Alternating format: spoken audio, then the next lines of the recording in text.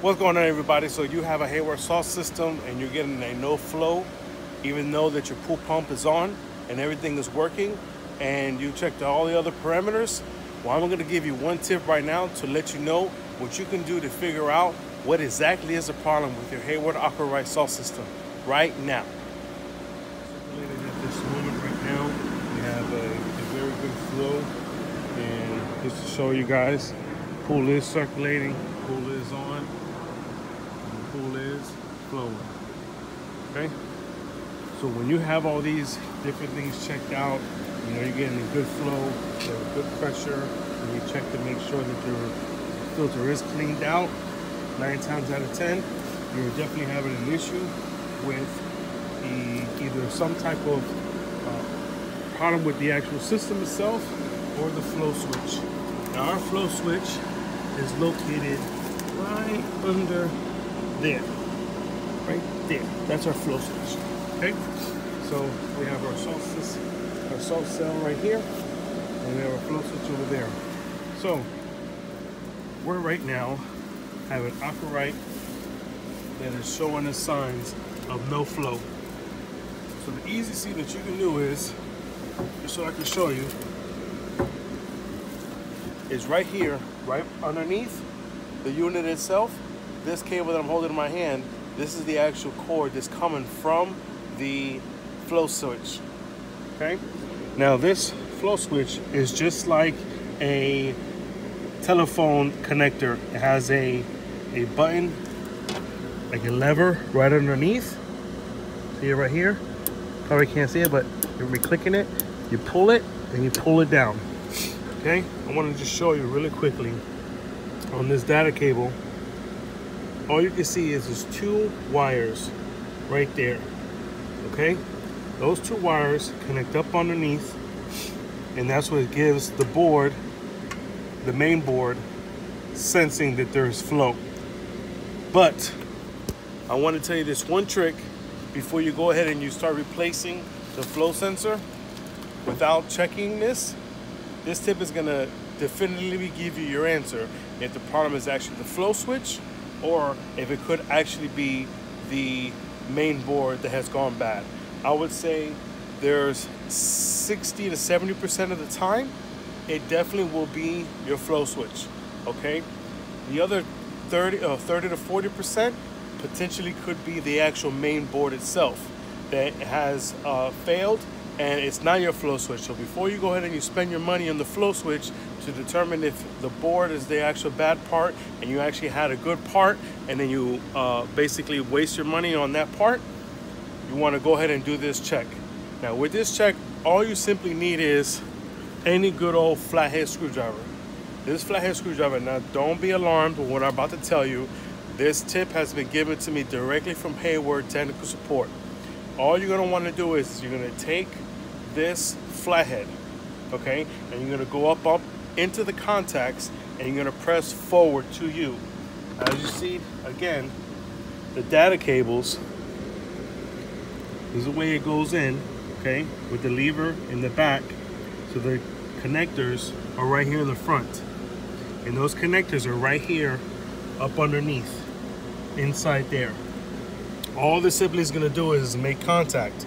And once you make a good contact, if the board is still good, we're gonna get this flow switch is gonna start to flash. If we make good contact on the internal connecting terminals and this stays red, then it potentially is the board. So I'm gonna show you right now. Take our flathead, I'm gonna come underneath, I'm gonna come up and press forward. I'm gonna make a good contact. Saw that flashing? Not making good contact yet. There it is. Okay? So if you make good contact and you're moving around, keep not making that great of a contact. But you'll see, once I make good contact here, that's actually, and I'm a little tied up here, that actually is going to flip. There. We keep it right in the same place, and we'll see that thing will go to generating, because all this is sensing. We're tricking the board to make sure, to make it seem like we're having flow in the pool. See, there we go. Right there we know for a fact that this board is good and our flow switch is bad. If this does not happen for you, the other 30 to 40% of the time, your main board is going to be bad. So now that we determined that, you see we released it and it went back to no flow. Next thing we're going to want to do is go ahead and turn off our unit so we can get ready and replace our flow switch.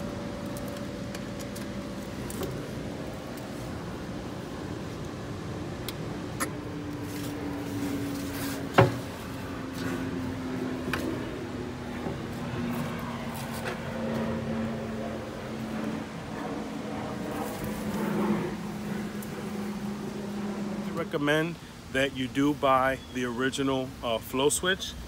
There are some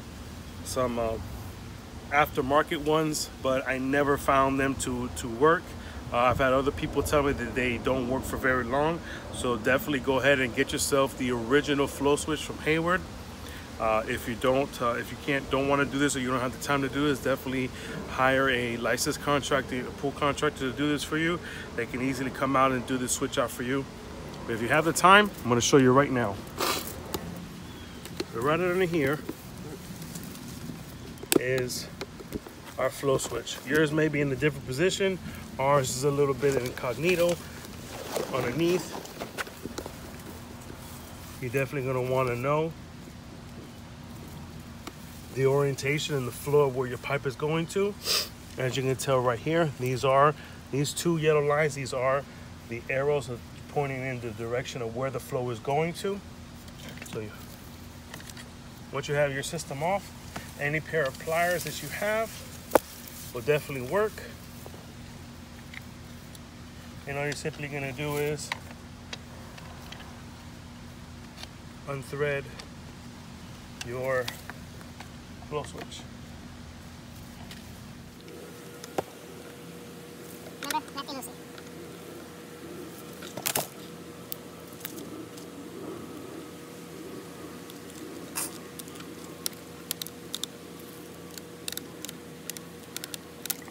Okay, this is basically all that it looks like. You see here, we got a broken part already that came off of it, and we're gonna go ahead and leave that to the side. And I'm gonna show you what we can do to double check this. You can actually take your flow switch. You know what, we could have done that before. Is what you can actually do is, before you unscrew it, you can actually take the flow switch itself. And I jumped a little bit. I did want to show you this. You can actually take your flow switch itself, okay? And right in the same packaging that we have it in, all you can simply do is what you do is you leave your, oh, sorry about that.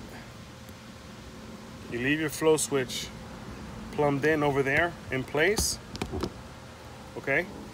Hopefully you see me all right. You leave your flow switch in place. You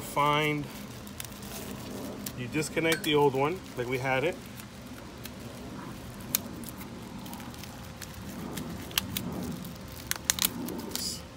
Rubber banding. Got this paper. And this did come with a piece of cardboard. It fell. Typically it came like this. All this does is this creates the contact, and that closes the internal circuit inside of this flow switch. So by leaving this on there, you'll keep that contact closed. You find the end of your flow switch here. I'm getting bitten up. And all you simply do is go ahead and plug it into your unit there, turn your system on, and if you start getting that flashing, you know for sure that you got a bad part and to go ahead and replace this part. Okay, so we're gonna go ahead and replace this part right now.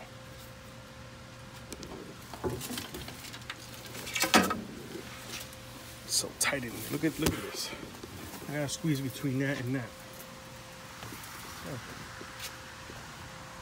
All right, so get that part out, put the new part in. Very simple, guys. I'm in the bushes here. You want to put the, don't thread that part in. I want to show you the orientation, okay?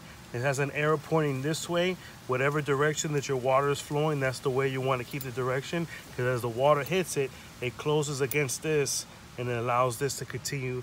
It closes that circuit as the water hits against this switch right here. So don't run your cord yet. It's best to, you don't need to put any more Teflon. It already comes from Hayward with Teflon. Go ahead and put that in there. Start to screw it down manually. Careful with the cord as you're twisting it. You know, just as I'm doing it here, untangle it as you're twisting it. This is why you don't want to run the cord yet.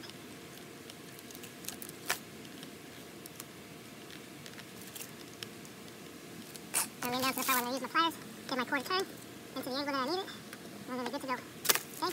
Now, for this video to be more quicker, I'm just going to simply run the cable up to the board, plug it in, unraveling it.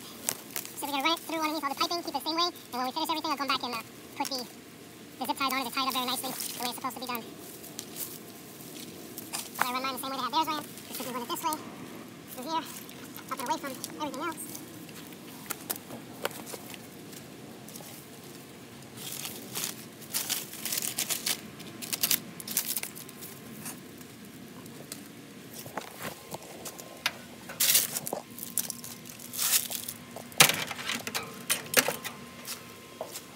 When you step it around plumbing, squeeze back in this tight spot. Again, you're going to plug it in this manner, right underneath, right there. Open this up, plug it in the switch, keep it on. There we go. See how that's flashing there? That's a good sign. We have completely successfully repaired this salt system, so it is working again. I want to thank you so much for watching this video. Hopefully you learned something. I gave you a really great tip on how to diagnose your Hayward AquaRite system if you are getting a solid red on the no flow. Remember, take your flathead, take the actual cable off from underneath the main box, put your flathead forward, get a really good contact on it. And again, go through the steps, rewatch this video if you need to. I really appreciate all the support. If you can go ahead and give me a like on this video if you have learned something, please subscribe to my channel. We do have a goal to hit 1,000 subs. I'm not gonna give any time frame, but I would like to hit the 1,000 subs by the end of 2020. That'll be really great since we started in 2020. So all the support you can give, please subscribe to our channel. Thank you so much. Have a great rest of your day.